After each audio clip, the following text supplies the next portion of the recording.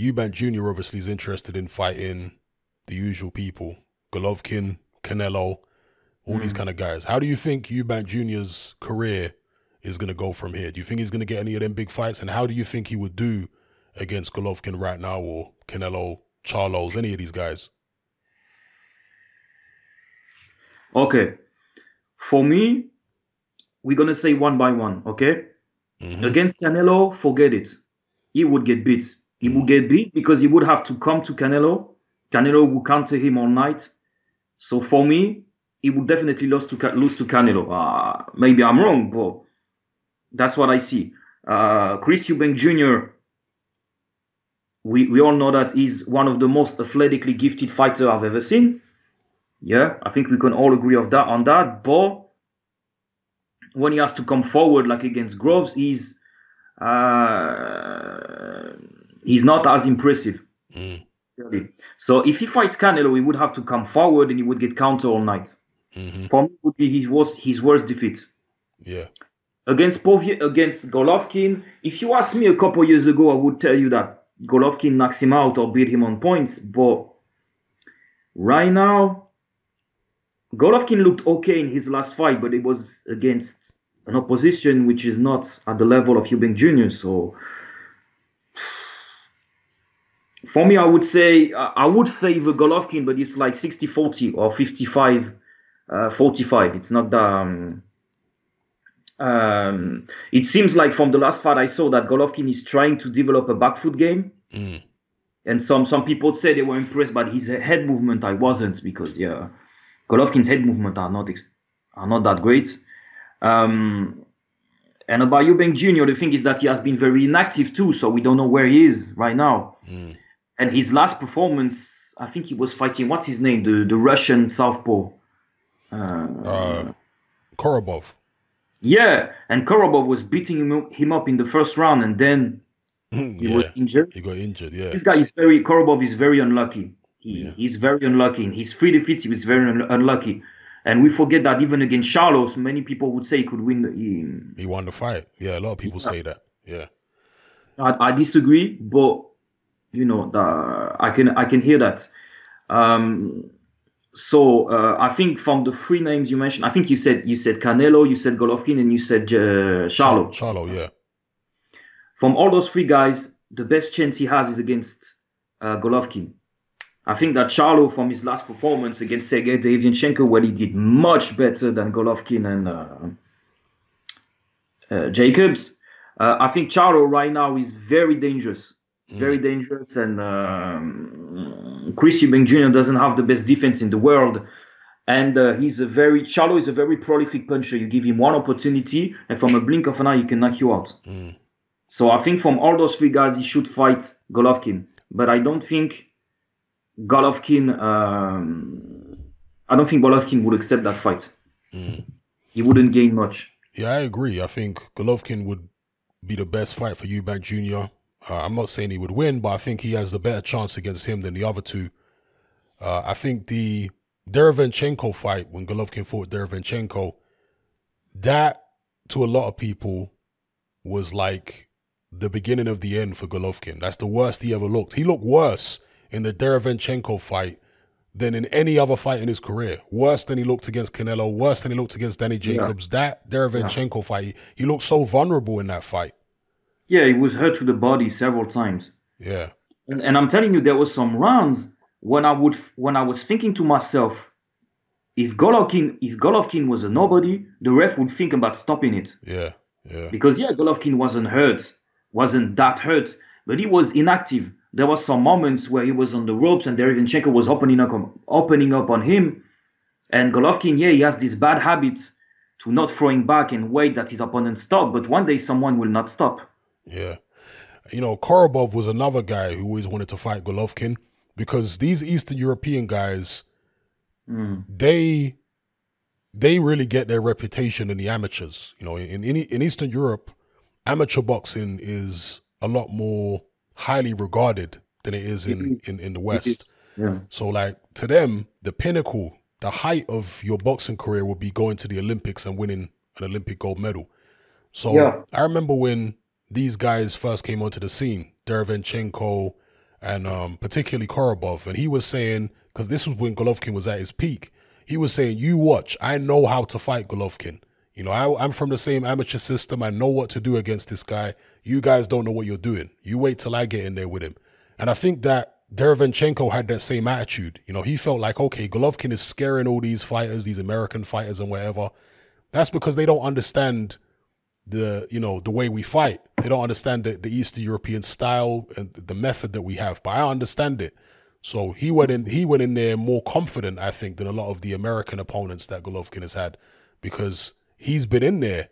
I don't think he fought Golovkin in the amateurs. I think there's too much difference in age, but he's definitely been in there with people like Golovkin in the Eastern European amateur system and in the gyms and stuff like that. Yeah, you're probably right, but this is a fight will probably never happen. So yeah, Golovkin. I don't know, but this East European guy, yeah, they know it. They know each other, like Bertebiev and Vosdik. Yeah. They know each other, and when you know their history, you understand why Vosdik was so gun shy sometimes. Yeah. They are in a short circuit. They know each other. They know each other well. They're talking about Golovkin fighting Jaime Munguia. What do you think about that fight? Well, it will be justice, because Munguia he agreed to fight Golovkin a couple of years ago, when instead he fought Saddam Ali. Yeah. If I remember correctly. But I think Munguia is a guy who doesn't do anything particularly great, but he does everything good. Yeah, he's very complete, but he's young, he's strong, but I don't see what he possesses that can trouble Golovkin. So he has a good chin, so I expect, if they fight, I expect it to go on point. But he's not particularly fast. He doesn't fight with volume. He's not particularly elusive. So I don't see what he has that can trouble Golovkin. I think Golovkin will win. I think it will be a very macho fight. And if you fight Golovkin in a macho fight where you're playing in his hands, so maybe he will try to box on the back foot. He's gonna get in the ropes. The key for this fight will be the physical strength. If he's able to push Golovkin's back, and Golovkin is not able to hurt him or keep him honest with those body shots and those strange left hooks like that he always throws, then Munguia will not be able to do anything for me. You don't think Munguia? What do you think? I disagree about Munguia not having volume. I think Munguia throws a lot of punches, and he has a lot of energy. His physical strength, back down at 154 pounds, I thought he was very strong. But since he's moved up to middleweight, he doesn't look as strong against these bigger guys. Like when he fought that Japanese guy, he was getting pushed around the ring a lot. When he fought, who's the Australian guy that he fought? What's the guy's name? Is it Dennis Hogan? I'm not so sure. Is it Dennis Hogan? I swear. But he fought that Australian guy, and again, he didn't look that strong in that fight. So I think at middleweight, he maybe he needs to grow into his man strength because he's still young. So maybe as he gets older, he'll get stronger. But I don't think he would be stronger than Golovkin. I used to think maybe when he was at 154, if he moved up to middleweight, maybe he could just be too young and energetic for Golovkin. But yeah, looking at him against some of these middleweights, he doesn't appear to be that strong. So if he tries to box on the back foot against Golovkin, forget about it. I think the only chance he has against Golovkin is if he's able to overwhelm him. Because that's one thing that obviously Munguia doesn't fight like Derevyanchenko. He can't get low. Derevyanchenko's a short guy, so he can get underneath Golovkin's punches and come up and move around and make it awkward for Golovkin to hit him because he's fast. Munguia's not as fast as someone like that. He's not as difficult to hit. But he does have a lot of energy, and Golovkin was overwhelmed in the Derevyanchenko fight. If he can overwhelm Golovkin like that, Munguia, just with volume and, youth, energy, then maybe he'd have a chance. But from what I've seen lately, I wouldn't pick Munguia to win. But the older Golovkin gets, obviously the better chance Munguia has to just go in there and just be, like, for example, It's not the best example because, you know, Amir Khan is naturally bigger than Barrera. But when they fought, you know, Amir Khan just went in there and he was just faster and younger. You know, Barrera was, he didn't have anything. He was just too old at the time to do anything with Amir Khan. So maybe a similar situation to that where Golovkin just gets so old that Munguia's youth, his energy would just be too much for him. Yeah, you might get right, but I think Golovkin is not that diminished. Yeah, maybe not. Maybe not. Did you watch Golovkin's last fight? Yeah, I saw it. What do you think? Did he look good? I thought he looked quite good. Yeah, I thought he looked quite good. You know, some people were saying that they weren't impressed and whatever, but I thought he looked okay. I thought he looked like the normal Golovkin. When Golovkin's fighting that type of opponent, that's how he normally looks, to me. You know, so I thought he looked okay.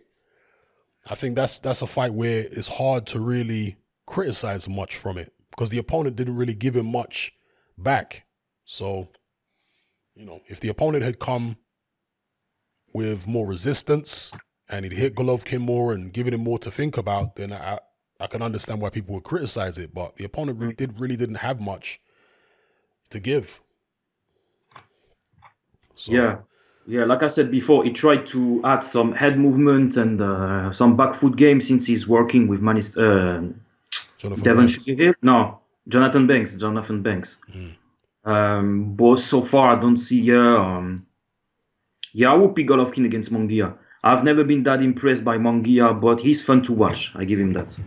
Yeah, but Golovkin's always had a back foot game. Maybe he's trying to work on it more, but he's always had a back foot game. Like when he fought David Lemieux, he wasn't necessarily boxing on the back foot, but he was boxing at long range against Lemieux.